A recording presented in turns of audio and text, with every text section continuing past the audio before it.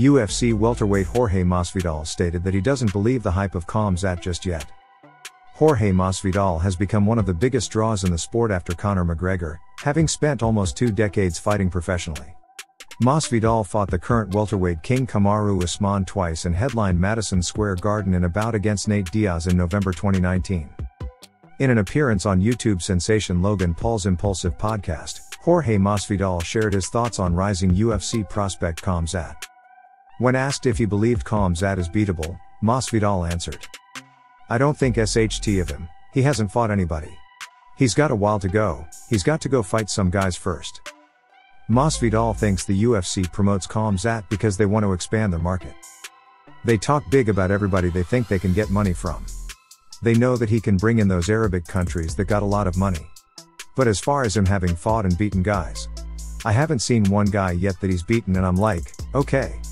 He beat up somebody good. Jorge Masvidal has been in the news recently due to his physical altercation in the public with Colby Covington. Following a dominant loss to Covington at UFC 2.72, Masvidal allegedly assaulted Covington outside a restaurant in Miami. His appearance on the podcast marks his first statement about the incident publicly, besides the brief video and tweet he shared right after the alleged attack. While the episode was uploaded yesterday, it's unclear whether it was recorded before UFC 2.73 or after it.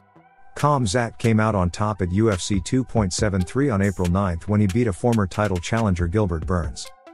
In the interview, Game Bread does not make a note of the war Khamzat had with Burns and is not asked by Paul or the other hosts about the Swedish fighter's biggest victory. It could be that they recorded the interview before the fight and are just uploading it after. Who do you think Jorge Masvidal should fight next? Hit the subscribe button and share this video. We'll be uploading several times a week, sharing the latest MMA and fight news with you. Let us know what you think in the comments below.